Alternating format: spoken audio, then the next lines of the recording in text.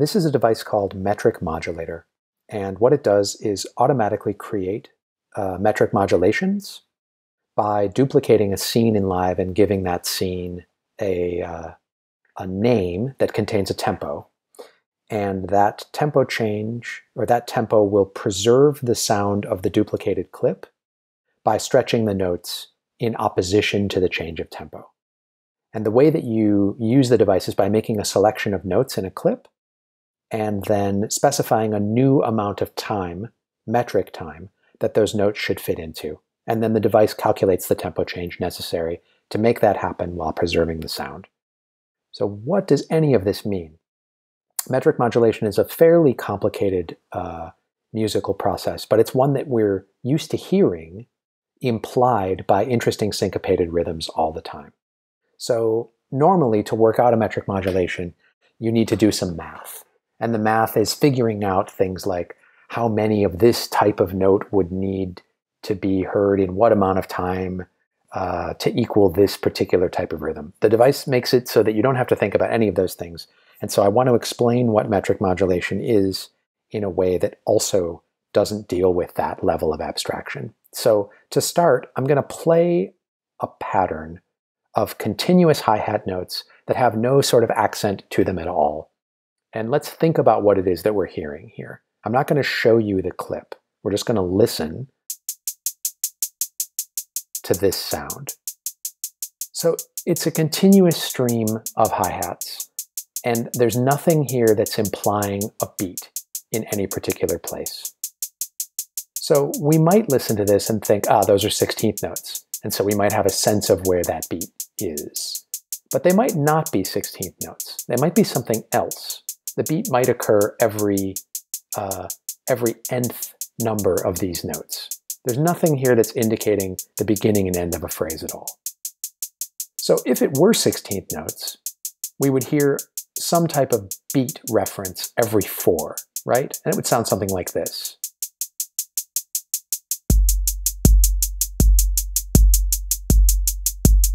So every 4 of these hi-hats, we hear now a kick drum, accenting what it is that we're determining the beat to be.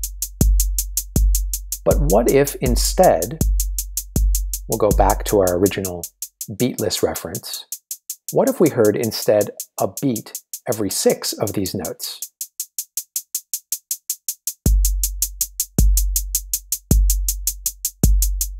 This is slower, right? We hear this at a different tempo.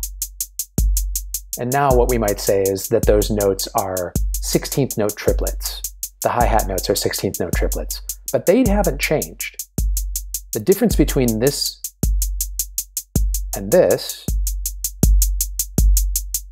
is a tempo change, but the hi-hats themselves are playing at exactly the same speed. What if instead those hi-hats were accented by a kick drum note every 3? Now it sounds faster. And what if instead those accents happened every 5?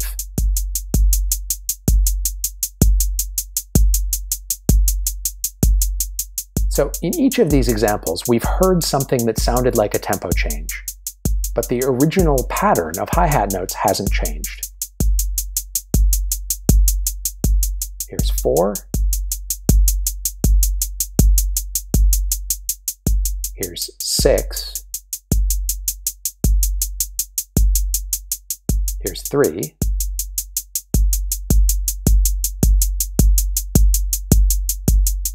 And here's 5.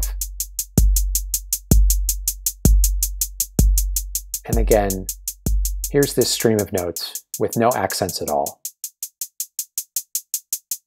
So then we might ask ourselves, what is the tempo here? Well, we've heard now 5 possible different tempos, 4 possible different tempos. The one with the beat reference every 4 16ths, or every 4 events, every 6, every 3, and every 5. There's a very specific proportional relationship between those things.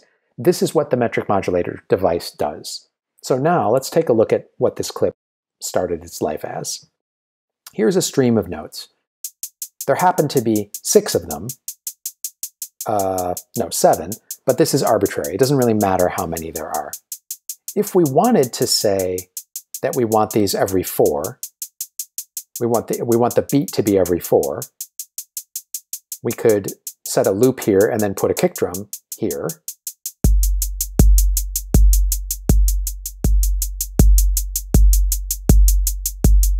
But if we actually want to change Live's tempo,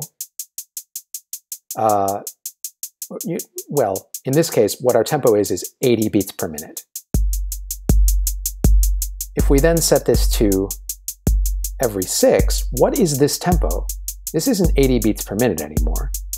We're repeating this event every 6 16th notes. But what we want to hear is, what does this quarter note sound like? If we turn the metronome on now,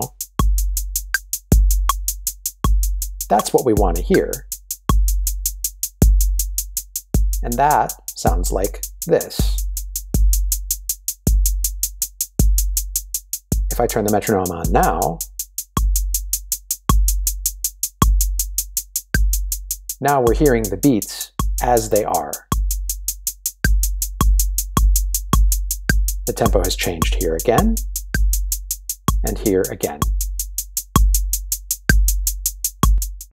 So what the metric modulator device does is allow you to select a range of time, or a number of notes that brackets a range of time, and say, make the last selected note end X metric time after the first selected note, but don't change the way it sounds.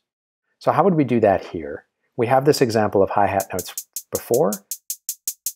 We've set this to be 80 beats per minute. And if we want 6 of these notes to represent the beat, what we do is we select 7 notes here, 1, 2, 3, 4, 5, 6, 7, and we say, make this one be precisely 1 quarter note after the first one. And we push go. And now we've created a new pattern here, which looks a little different, but sounds exactly the same. But if we look at the tempo now, we see that we've gone from 80 beats per minute to 53.33 beats per minute. That's the tempo necessary to make 6 of those original notes fit into the time that 4 of those notes fit into before, but sound the same. And here's the metronome.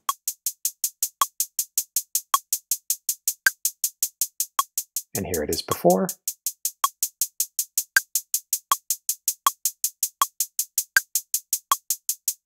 So if we want our kick drum now to appear every beat, we just need to put it every beat. We'll have this repeat now every beat.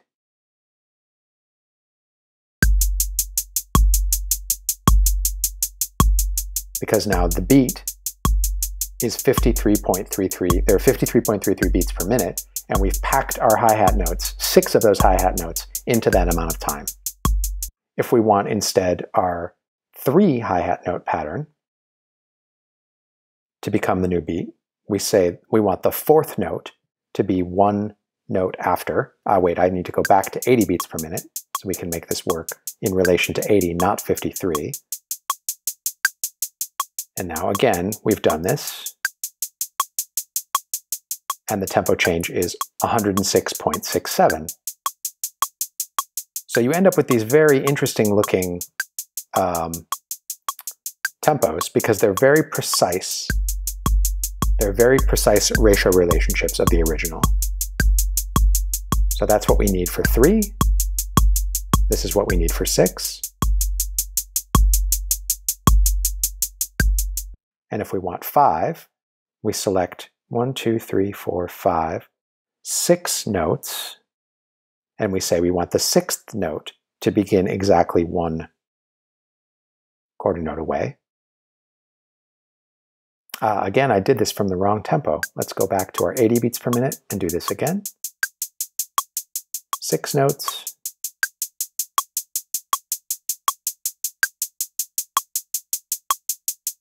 And again, now we hear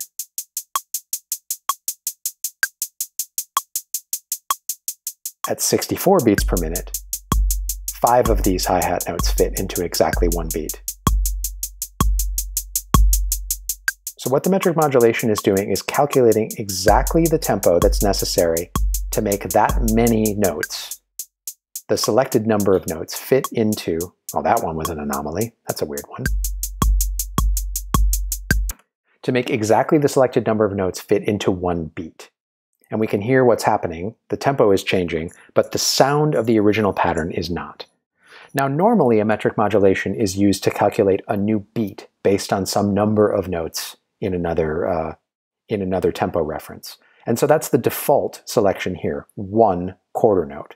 But we can also say we have a whole other range of note possibilities here and multiples of those. So if we decided instead that we want our hi-hats to be, let's pick something absurd, and say that we want 5 of those to fit into 3 eighth note triplets. Oh, that's exactly the same. Fascinating. Let's say 4 eighth note triplets instead.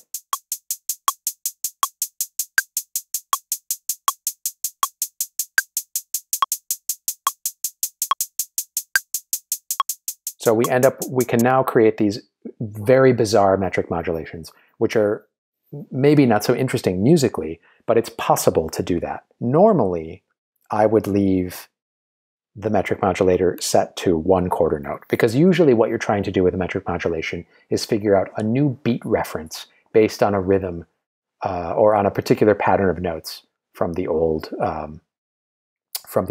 tempo. So I hope that gives you some idea of how metric modulation works, if you're not familiar with that principle before, and then also how the metric modulator device can make the process of creating these kinds of rhythmic relationships much easier than having to try to figure this stuff out by hand. Enjoy!